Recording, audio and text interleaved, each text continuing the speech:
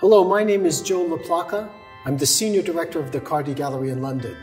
I'm proud to present a major exhibition of the Italian legend Sergio Lombardo.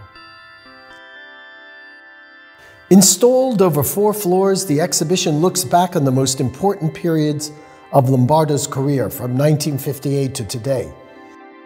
His iconic 1960s canvases formed the basis of Italian pop art. Later, he was among the very first artists to incorporate algorithms and mathematical programs to generate paintings and sculptures. As a young artist in Rome, he was at the center of the Scuola di Piazza del Popolo, a group that included Mario Schifano, Francesco Lo Savio, Pino Pascali, and many others. Collectively, they were named after the historic Roman square where they gathered. Lombardo's generation redefined Italian art of the 1960s. As a group, they embraced popular imagery and experimented with new materials and techniques. In their work, they reflected the country's shifting cultural and social landscape. Now 83, Lombardo has never stopped evolving. An artist as well as a trained psychologist, he has dedicated years to the science of aesthetic experience. In his research, he studies the way that art produces a profound psychological reaction. In the exhibition, Lombardo plays with scale, abstracted forms, and stark contrasts of black and white to elicit powerful, unconscious responses in the viewer. Lombardo was born in 1939 in Rome, where he still lives and works today. In the late 1950s, still only 18 years old, he abandoned his studies in law to pursue a career in art. He found himself in the Italian capital at the heart of an artistic and cultural awakening. As part of the Piazza del Popolo School, artists like Mario Schifano, Janus Cornelis, Giuseppe Fioroni, and Tano Festa defined the visual character of the 1960s. Reacting against the trends of social realism and art informal, their work referenced consumer culture, the world of mass media, and often contemporary politics.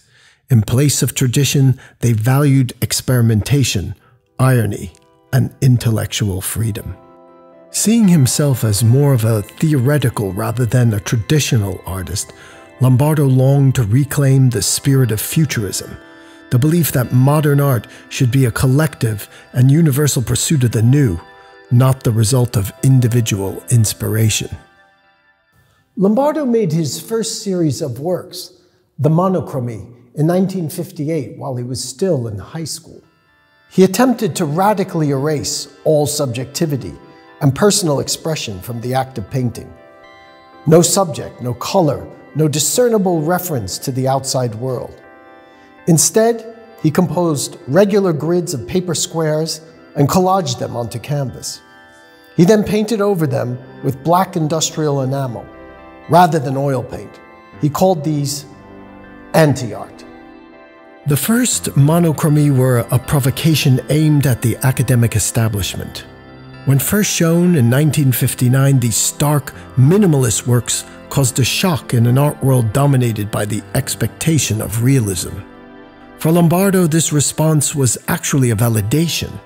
His intention was to emphasize the reaction of the viewer, not the status of the individual artist. The artist must not express himself, he said. The artwork is only a stimulus to make evident the expression of the public. Lombardo sees the encounter with a work of art as an event, a charged psychological experience. When a spectator is confronted with a series of enigmatic forms without a clear point of reference, each one cannot help but react differently. Meaning is constantly subject to change, suspended. Lombardo calls this eventualism. Begun in 1961, the gesti tipici, or typical gestures, are larger-than-life silhouettes of political figures from around the world. His most celebrated paintings, these black and white works, have since become synonymous with the energy of Italian pop art in the 1960s. In parallel with American pop art, Lombardo channels the bold energy of television, cinema, and advertisement into compositions that hover between figuration and abstraction. While not direct political statements, the gesti tipici capture the era's preoccupation with mass media and the social conditioning caused by television. Lombardo reinterprets existing photographs of influential politicians and explores the psychological appeal that their images have over an audience. The abstracted features of John F. Kennedy, Nikita Khrushchev, and Charles de Gaulle are generalized yet still recognizable. The artist reduces them and their gestures to pure archetypes. The silhouettes attain a heightened aura, similar to the impact of propaganda posters, forcing the viewer to experience the awe or even subjugation. When I painted the first gesti tipici, says Lombardo, I had no desire to be seen as an artist. I wanted to study the psychological impact that authoritarian poses could have on our peripheral vision. By 1965, Lombardo was looking beyond two-dimensional painting. Dissatisfied with the label of pop artist, he left figuration behind again. He began experimenting with sculptural, geometric elements. The superquadri, as the name suggests, brings painting into the three-dimensional space. Lines and curves are magnified on a massive scale. They take over the exhibition walls and floor in different configurations, transforming our perception of space.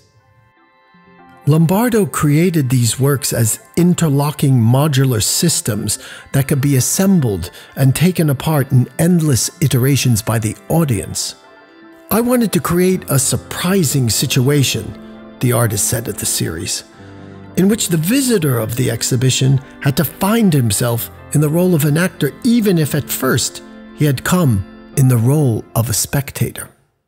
The gallery goes from a space of contemplation to one of experience and active participation. Lombardo has always been fascinated by chance, the notion that art can be made without premeditation, spontaneously, even accidentally.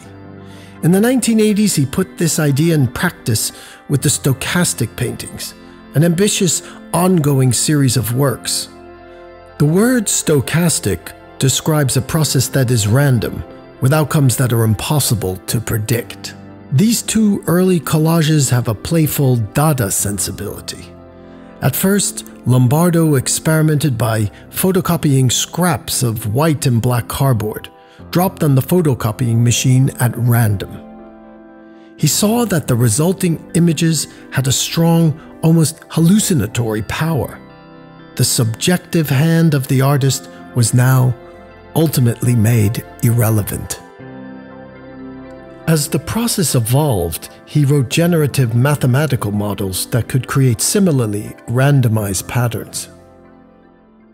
Today, Lombardo continues to use algorithms with predefined geometric parameters, generating interwoven shapes in infinite possibilities. The quilting series from 2017 is based on a modular system of tiles that can be rearranged in multiple ways, creating different composite images every time. These abstract landscapes function as massive Rorschach tests for the viewer. Everyone finds different interpretations and visual associations that are both surprising and revealing. This test of our perception is pushed to its extreme in Lombardo's most recent series of paintings, The Unpredictable Faces. Lombardo applies the same mathematical method to emulate and distort the human figure, challenging our natural understanding of facial expressions and their psychological import. From my point of view, says Lombardo, the system of Euclidean geometry is obsolete. My brain lives in a topological world without center and without boundary. Infinitely elastic, dynamic, stochastic.